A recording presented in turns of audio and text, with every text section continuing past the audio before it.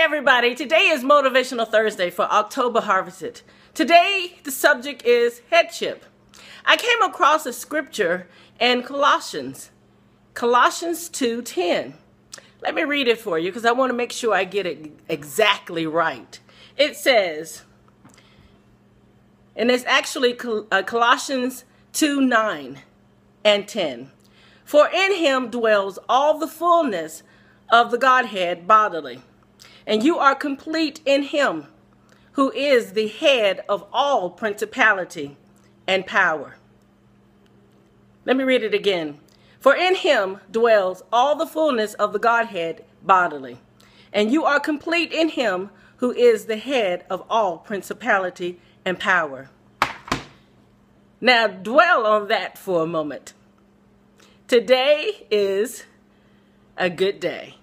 October Harvested. You guys have a good